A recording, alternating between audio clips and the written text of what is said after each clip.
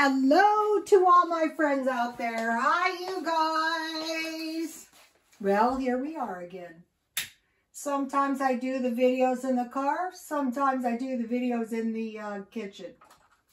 When the weather gets nicer and when I finish cleaning up my patio, I'll be doing some nice videos out on my I have a really nice backyard. A little one, but it's nice. So I hope everyone is doing okay. And I found this is the best tea if you can find this. Arnica chamomile and ginger. And it makes really, really good iced tea. I made 4 cups. So I have a little bit left. Okay, this video is 3 things I have learned over the years that's really going to help me in 2021, and it could really help you too. Okay, how I learned these things is years ago I had to go to a self-help group. So what that means is you're supposed to get help for yourself and then you're supposed to help other people. In fact, if you don't help other people, you can't stay helped. So that's a good incentive.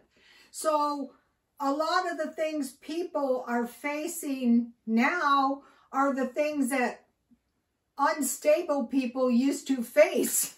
You know, they would come in trying to get their lives together and they would have a zillion problems.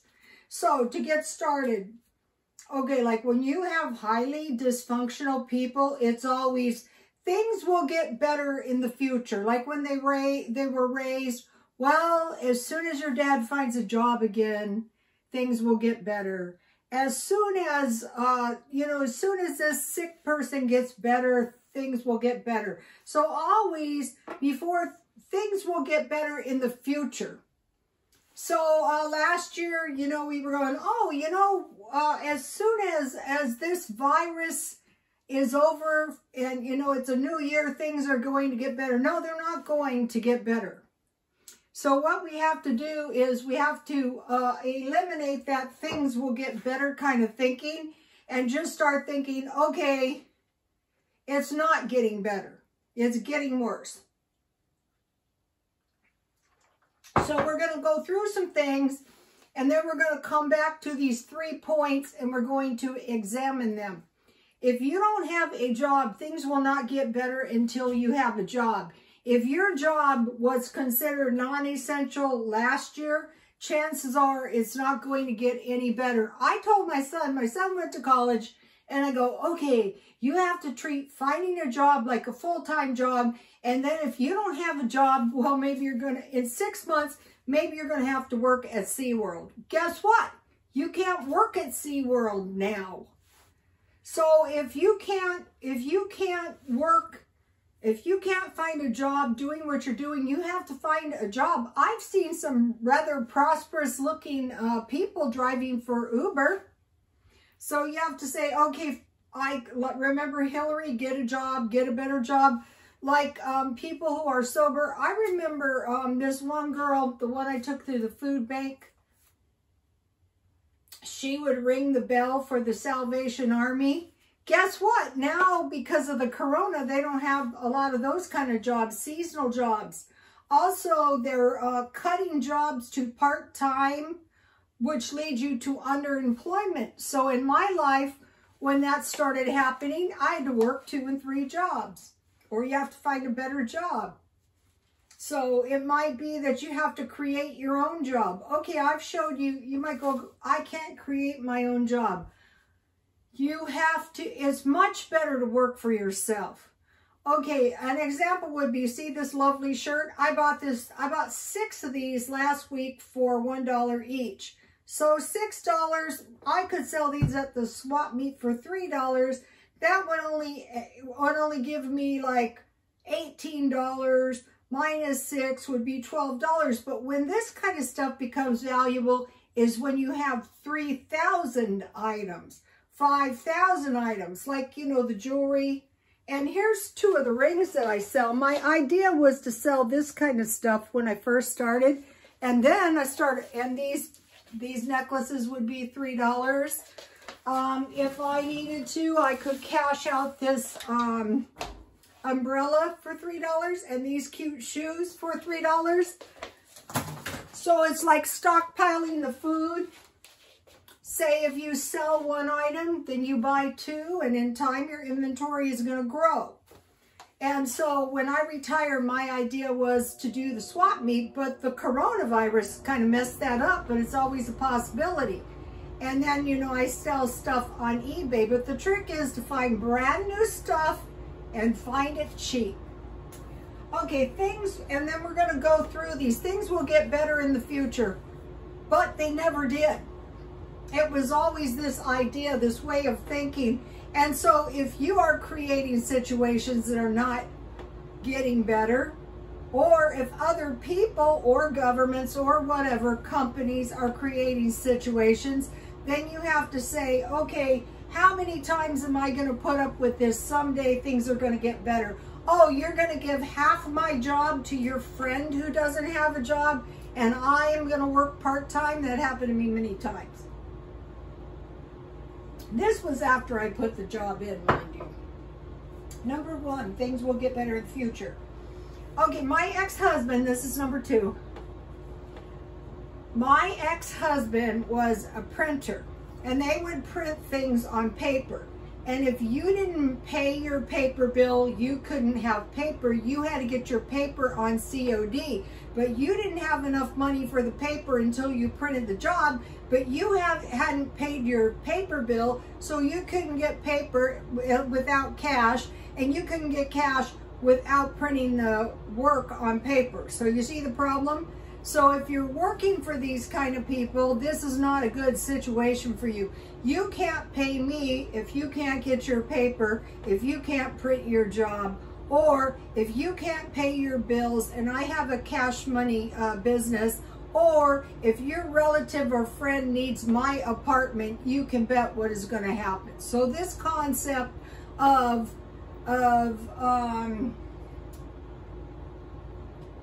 it's an idea, an example would be the paper. This person cannot earn money because they did not pay their bills, basically. So keep that in mind. So you don't want to work for those kind of people. I did. I would work 2 and 3 of them because I would know eventually they would have. That gets us into the next one. Okay, let's say you and I are working in the same shop next to each other. You don't have any money, and you have to fire me so you can take my cash money business. So you might ask yourself, well, why is it that you don't just build a cash money business? Well, there's a million excuses. I have to pay the overhead. I think we should take credit. I wanna hire my friend and pay her $60 a day and give her your work. So the thing about this is your underlying problem is the way you think about doing business. And they make a good point in reincarnation. The present is caused by, now they say the past in a past life, but you could think about it as your past has created your present. So, okay, most of the time, like in my job was unstable for a long time. You know, I could see it. I didn't want to buy my own shop because I didn't want to pay overhead, because I would be standing on my feet doing hair forever just to get back to zero. And I wanted to pay, if I made $10, I wanted to be paid $5, $6, $7, $8. So everything, so like say 2020, if someone said your job is non-essential, that is not a good job. You have to say to yourself, well, I have to approach finding a new job. You know, out here, one of the options was work. Well, I can always work for the casino. Really? Not always. Your best bet is some kind of self-employment. Like what? Well, it depends what you can do. I worked in good areas, and their jobs were landscapers, pool cleaners, construction. You know, they made it a point so that they became contractors, generally working for themselves. So the third concept is right now is a result of the past. Maybe not anything you did, maybe, you know, the people you were working for. Okay, so now let's go through some issues we might be facing. Okay, now this points to a depression, a widening gap between the rich getting rich and the poor people getting poor. So if you exist on money given to you by the government, that is the poverty level. And we all know that, right? And if anything disrupts that, then you're really screwed. But there is this widening gap between the rich and the poor. So the poor are going to, there's unemployment, Social Security, disability, retirements, all these things that rely on other people, right? You know, and so if you're in that group, how is the government or the country going to get more money? It's taxes. They're going to raise taxes. And you go, I don't like it. Well, where are they going to get the money to pay out these social services? That is why a lot of people are fleeing from California. We're going to get into the migration thing in a minute. So you see this widening gap between the rich and the poor. So now let's see. Things will get better in the future for the rich, but if you're somewhere between the rich and the poor, you can expect higher taxes. You can take that to the bank. You have to start making adjustments for the higher tax. Okay, this is to do like with credit. If you can't pay your bills and you can't pay your paper, you can't get paper. So this concept, if you don't have any credit because you didn't pay your bills. And then looking to the third item is today is a result of the past. So if you're getting poorer and poorer and poorer, the only solution is you got to figure out a way to make more money and to maybe find more than one source of income, maybe 2, 3 jobs. Or if they do something treacherous, you have 2 jobs. Okay, so they're going to raise taxes. Okay, now, how come people are going to put up with this? How come people are just going to be passive? Well, for one thing, you have to rely on the government to get your unemployment and your Social Security. And so these people don't want to kick up too much dust. Number 2, if you have a good job of some sort, you don't want to kick up too much dust because you don't want to do anything to lose your job. So they're immobilizing the population and controlling the population at the lower end and at the mid-range where they're going to tax the life out of these people. One estimate was if you have a $50,000 income, they're going to just raise your taxes by $5,000. That's 10%. And that would be probably lucky if that's the only thing that happens. But you got to be able to expect it. Okay.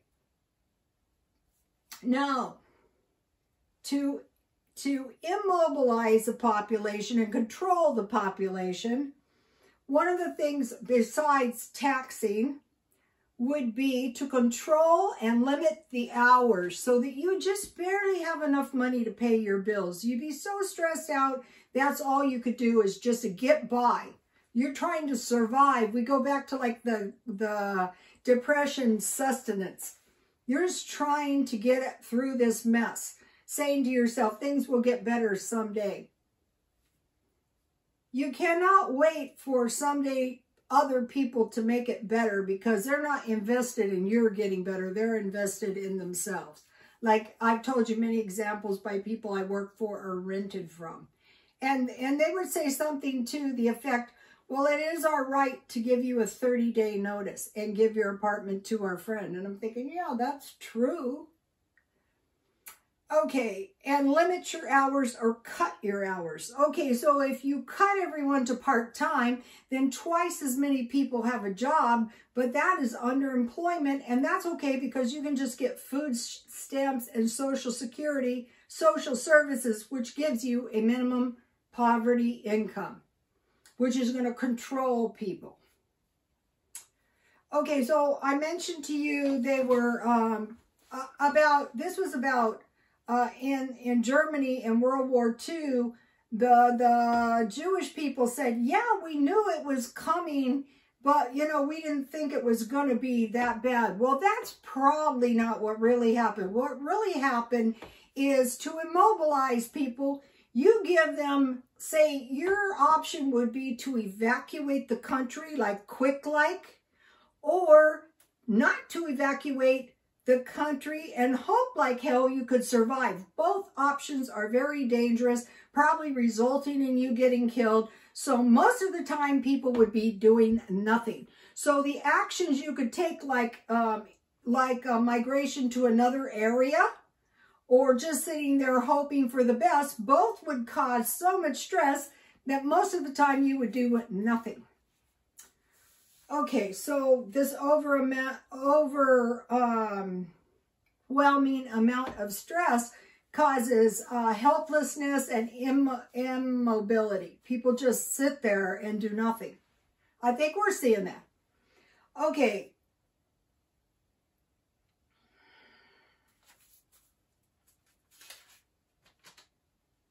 Now, this is a very, very important concept. In Nazi Germany, how did they get these Germans and these people to do all this unspeakable stuff? They scared the people. It was as simple as that. They scared the hell out of the people, and the people complied because they were very scared. And so if we start getting in situations of being extremely fearful, what we have to do is approach that one day at a time and say, well, wow, you know, this is really bad. But I have to work my way out of this. If I don't find a job, things are going to be so, so bad. If I don't live with somebody and share expenses right now, I could end up homeless. And the best thing to do is brainstorm with somebody. I did brainstorming on this channel, and it really actually pissed people off. It's headachy. But if you do it long enough, you will come to a solution. There was this guy who was trying to help, and we brainstormed, you know, like for 45 minutes, came up with the conclusion that maybe this guy we knew would let him stay in the shed. And last time I saw him, he was under an umbrella up on Washington Street. Okay, so now about making people feel unsafe. Okay, you know this explosion in Nashville? Now people are saying maybe there's a crazy, or maybe everybody in the country, maybe there's a crazy, maybe people are going to copycat this, and it gives that people that feeling of being unsafe, which makes them stay in the house, which immobilizes the person. So as we see these things happening, we need to put it into the back of our minds that this is paralyzing and immobilizing us. Not to say we should do things that are unsafe. Okay, now we have evictions and homelessness looming. Okay, they're saying 40 million people are set to be evicted if this rent moratorium, 40 million people. So the dollar amount, if you figure it out overall, that most of them need is $6,000. They're saying people can be destabilized for as little as $200 to $400. So what you want to say to yourself is, okay, I need somewhere between $200 and $6,000 to stabilize myself next year.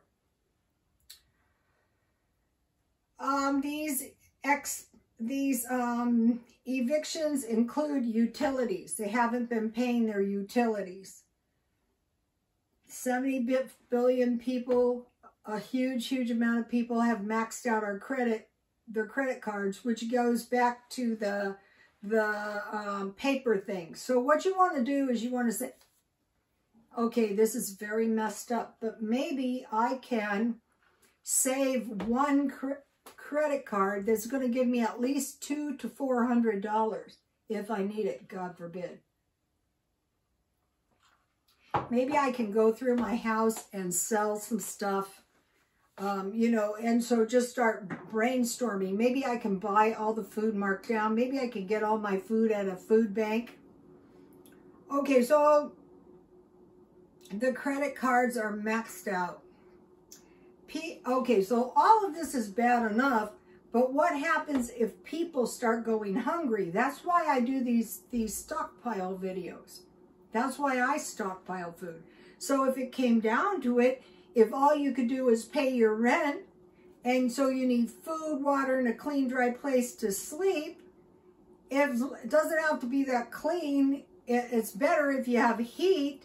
So if you paid your rent, but some people will not be able to function to the point of sustaining their dwelling. So in that case, you need to consider like a car and drive to a warmer area. So we go back to the migration and start applying for Section 8 like now. Okay, so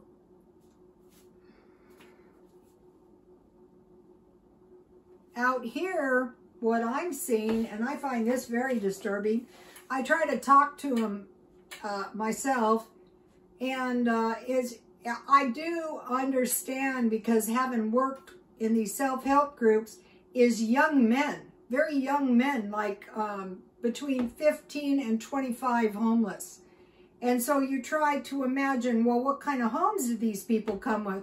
Well, they came from these situations that I just described, maybe single moms, maybe the parents are incarcerated. One of the most counterproductive things would be getting incarcerated. When I was doing self-help, I can pretty much tell you the ineptitude of the parents caused a lot of incarceration, you know, committing crimes.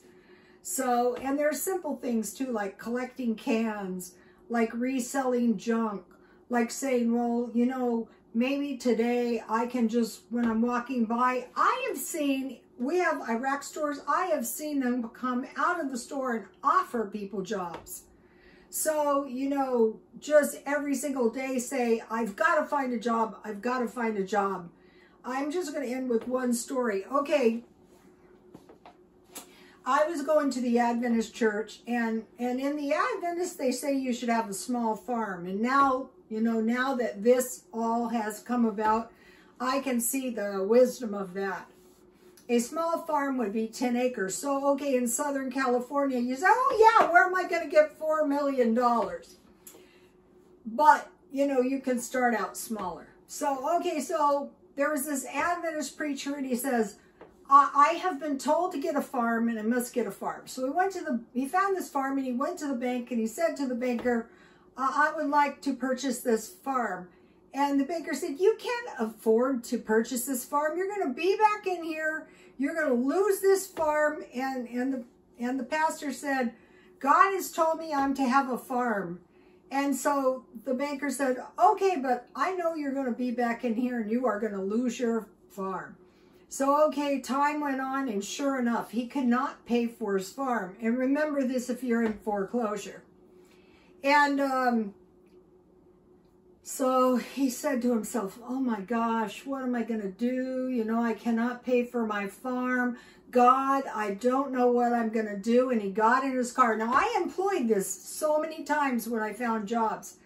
I got in the car and I said, God, you're going to help me find a job. And so he got in his car and he said, God, I know you're going to help me. And he started to drive, and believe it or not, he drove to the bank, and he said to himself, I don't want to do this.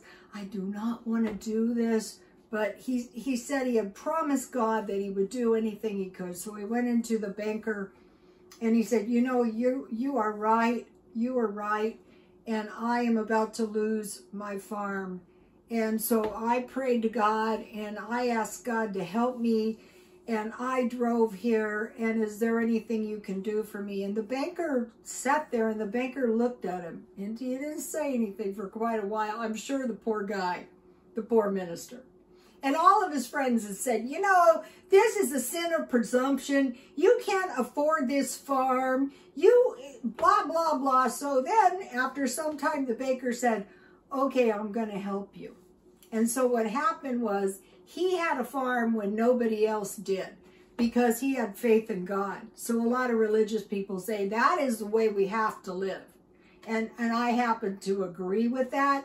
And many times when I didn't have a job or I had like big problems, I mean, I have had very bad problems in my life. And so I will end on that, you guys.